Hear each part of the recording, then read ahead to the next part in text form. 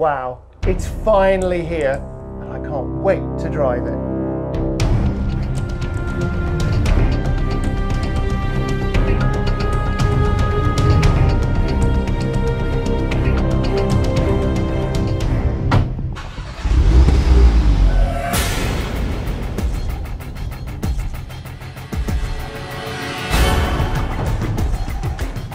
Hello everybody, welcome to the world premiere of an exclusive new vehicle. Its dynamic lines leave you in no doubt as to its sporting genes, and clearly what we're looking at here is the latest member of the Audi compact class family.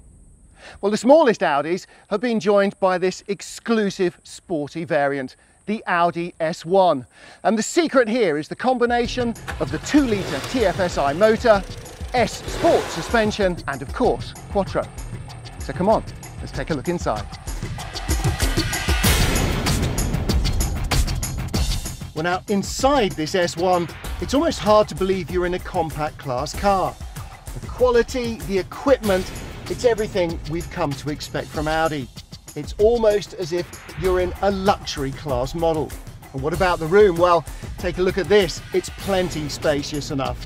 I'm 6'6", 1.97 m, and I fit perfectly. But an S model, well, that's about how it drives, isn't it? I think it's about time we found out, don't you?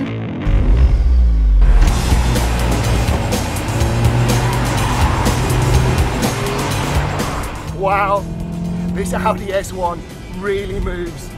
It's a real athlete. Well, this 2-litre TFSI 4-cylinder motor produces 231 brake horsepower and 370 Newton meters of torque.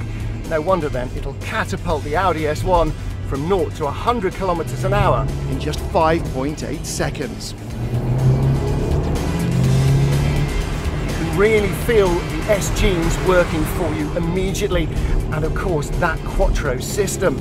The traction is remarkable, the feeling of control is overwhelming, and all of this in a compact car. It's hard to imagine having much more fun than this.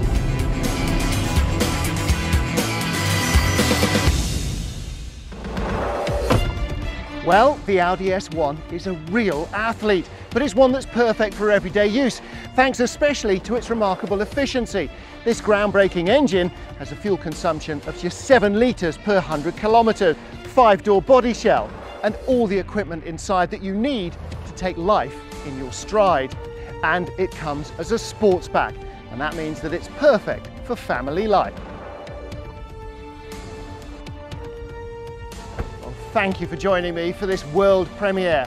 I hope your interest in the Audi S1 has been piqued as much as mine has. I think though, I'm just going to take one last chance to take on these roads. So until the next time, it's goodbye.